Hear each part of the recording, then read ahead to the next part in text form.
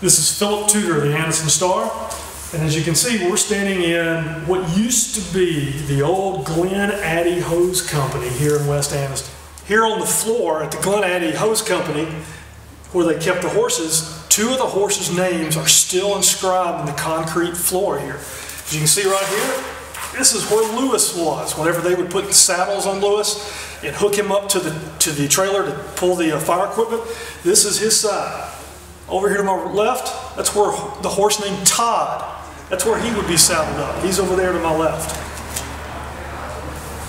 Building's been vacant for 20 or 30 years.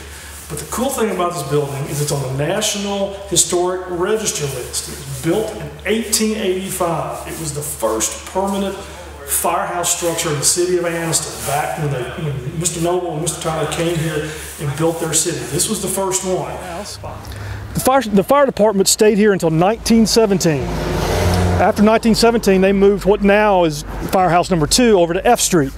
This building became a bunch of other things in the last 100 years. It's been a church. You can still see the sign above me that's there. Salvation Army had their thrift store here.